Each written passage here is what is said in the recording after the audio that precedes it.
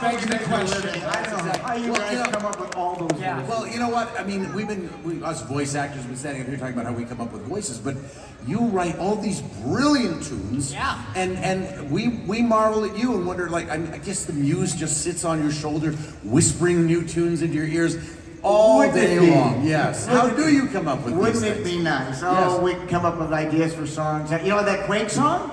That was my little boy's idea, because my house got trashed in that earthquake. Right. And so he said, "Hey, Dad, why don't you write a funny song about an earthquake?"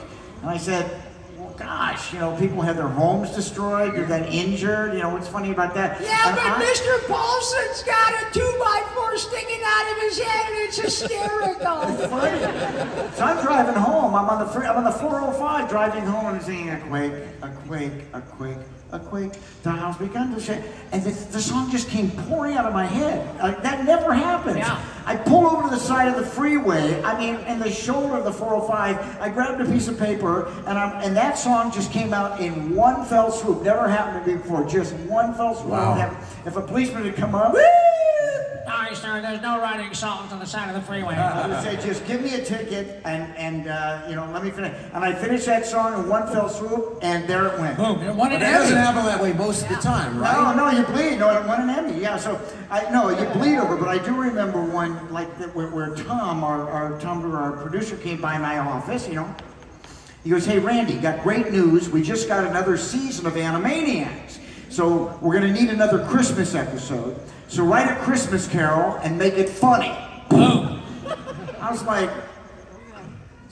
"You got any ideas?" That's a great idea. You cast a check. You write the song. It's pretty simple. So I'm sitting there in my office over the Warner Brothers. I'm busting my brain thinking, like, what would make a funny Christmas carol?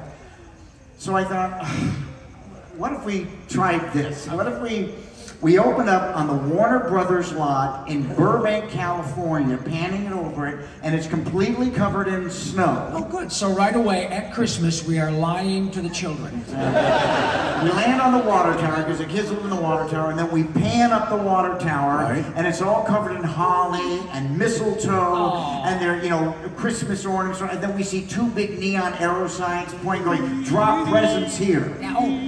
Free reindeer food, Southern California. Gluten-free, free reindeer food. Exactly. Yeah. And at the very top was a little Christmas tree, all askew, obviously, decorated by little kids. And then we crossfade inside the water tower, and there's Yakko and Dot putting up all these Christmas decorations. But little Wacko, he's sitting at a table and he's writing. Hey, Wacko, what are you doing? Says, "I'm writing a letter to Santa Claus to tell him what I want for Christmas." Ooh. And we do an over-the-shoulder shot, and it says, this list, it says, "I want a pony, an electric train, I want an aircraft carrier, a space shuttle," like I think. But where it says, "Dear Santa," Santa is spelled S-A-N-T-L-A, like Sant Love. Hey, that's not how you spell Santa. It isn't? No. Well, how do you spell his name then? And Yakko pulls out a big butcher block of paper and begins to write.